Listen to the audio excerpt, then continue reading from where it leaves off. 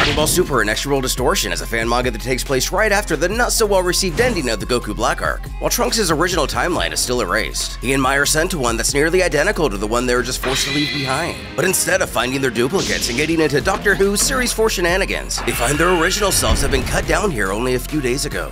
Much to their horror and heartbreak, they've been sent to a realm where Zamasu still reigns supreme, beginning their nightmare all over again. Without much time to think or prepare, Trunks again takes on Goku Black, who tries to implement his Zero Mortal plan, but with one giant twist I'm not going to give away in this video, though I will say it changes absolutely everything. So given one more opportunity, will the time traveler be able to save those around him who have been brought back into his life? Or is his destiny doomed to only repeat itself?